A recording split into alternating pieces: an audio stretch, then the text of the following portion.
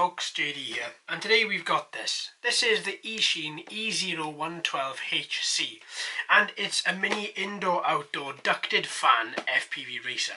So let's have a little look and see. So let's open her up. Here we go.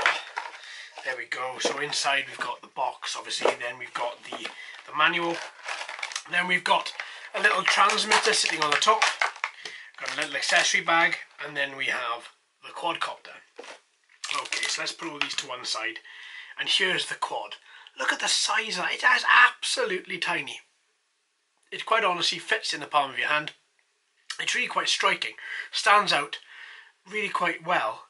I like these ducted fans, they look quite nice, but it is really small. Wow, this really is tiny. So you've got a little 720p 2 megapixel camera at the front here.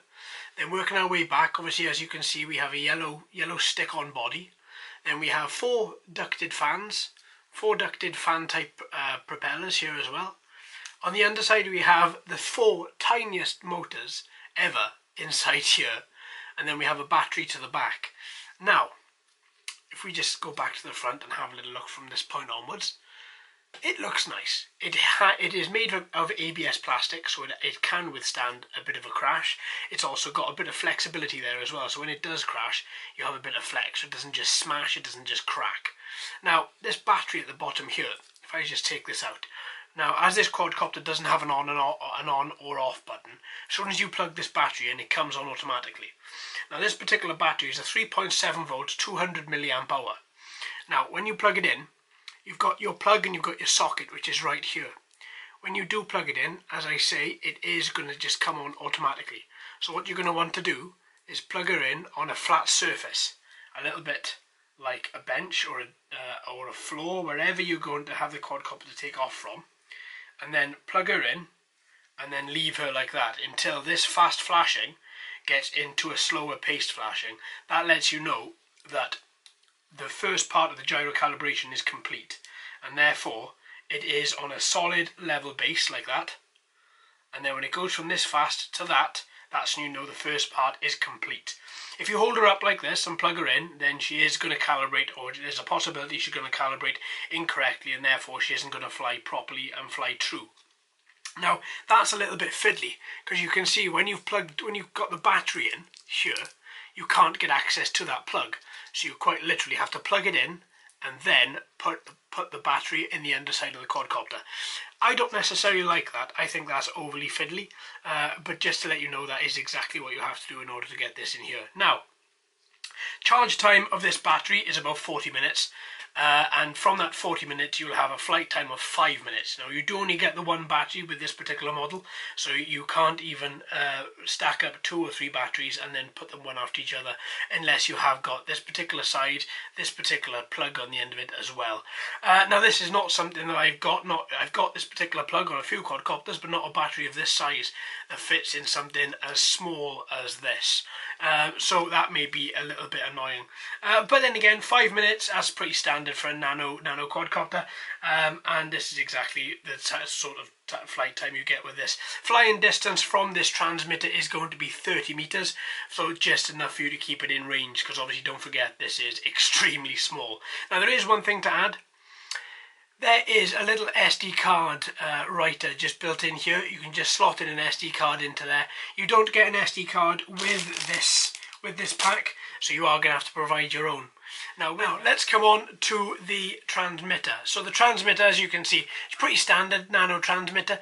As you can see also we have altitude hold, as the left thumbstick just springs back to the middle, just denoting that we do have altitude hold there. We have our trim buttons at the bottom, pretty standard. We also have our flip button on the right, so as you click it down and move, then you can flip directionally with that as well. Then we come on to 1 key takeoff and 1 key landing on the right shoulder button. Then we've got our little power LED. Then if you click down the left thumbstick, then you get speed mode 1, 2 and 3. There are 3 speed modes for this. Then you also have your with your left shoulder button as well. You have a short press is to shoot a photo, and long press is to take a video. So likewise, what I would do before you turn off the quadcopter after your flight, click again just to turn off the video to ensure that saves directly to the SD card. Otherwise, if you do turn off the quadcopter, you do risk losing your whole flight video there. So that's quite sweet, that's quite nice. One thing to denote about this though is you don't have an FPV boom. You can't fly FPV from this particular Eachine. That's a little bit strange, but still I think it kind of stands out a little bit as well by not having an FPV boom on here. 2 AA batteries just fitting in the back, that's what powers this transmitter. This transmitter does not allow USB charging of any sort, so you are going to have to ensure that you have got the correct fully powered batteries in here before you take her out for a flight. Okay, so that's the transmitter. Let's put that to one side. And then you do have in your spare accessory pack, you have a USB charging cable and 4 spare propellers there as well, should you need them.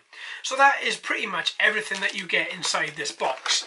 Now, one thing though, how much does this weigh? What exactly is your flying weight? So let's put the battery back in the bottom of this. Let's get our trusty scales and let's weigh this particular quadcopter. So with the battery, your flying weight is going to be 18 grams. So this is an indoor-outdoor flyer, but I would say at 18 grams, you're not going to want to have any breeze outside at all, otherwise this is going to fly away. Even with speed mode 3 at this size, 18 grams is nothing, and this is really going to notice every sort of little breeze that you have. Okay, so everything that you get in the packet. So you get your quadcopter manual, you get your transmitter, you get your accessory pack there as well. And of course, you get your very, very dinky quadcopter. So there we are, folks. Thanks ever so much for watching and listening. I've been JD, you've been fantastic as always. If you haven't already, please like and subscribe. Hello and welcome to all the new subscribers. I hope you're enjoying the channel. So until next time, my friends, happy flying.